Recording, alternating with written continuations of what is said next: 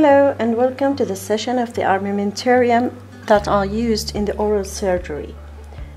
Starting with the scalpel, which is the tool that is used to hold multiple shapes and sizes of blades, and these blades are to make incisions along the oral mucosa and around the teeth to make flaps.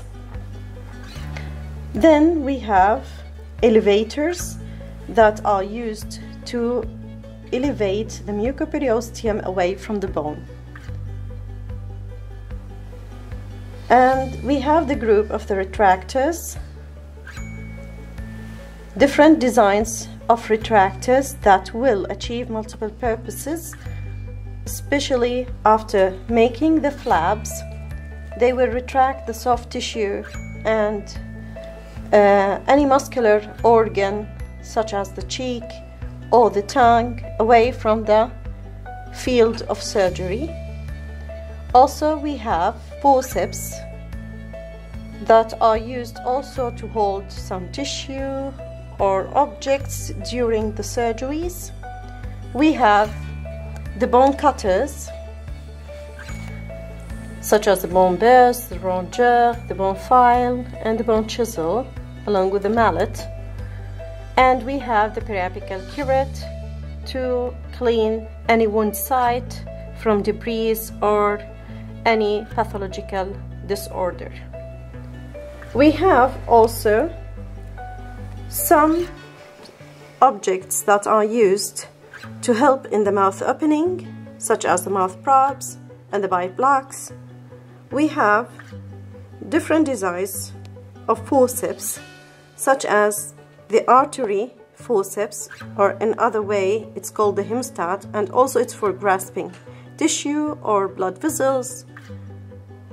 We have the needle holder, which is used to hold the needle for suturing.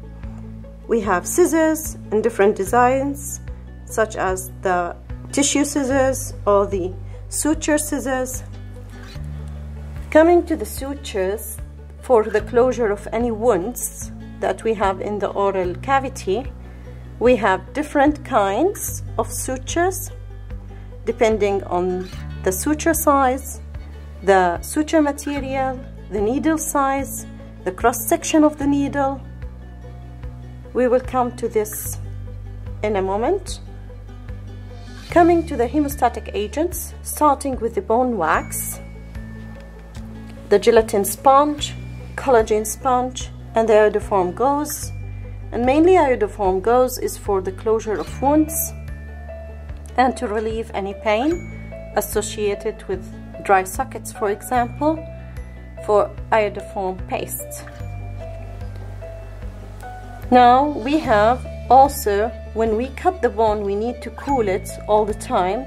So we have irrigation system that is associated with the mortar, and we have the plastic syringe, and the plastic syringe is usually a blunt end, not a sharp end, as you can see here, and all for the delivery of irrigants, mainly saline, to cool down the bone.